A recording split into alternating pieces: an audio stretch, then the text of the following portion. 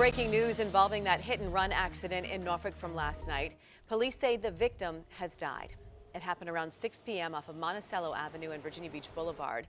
Paramedics took 62-year-old Eric Henderson to Centera Norfolk General Hospital, where they say he passed away. Officers say he was crossing the street at the time, and police do not have any suspects. The car that hit Henderson drove off. If you can help catch the driver, call the crime line or submit a tip with the P3 Tips app.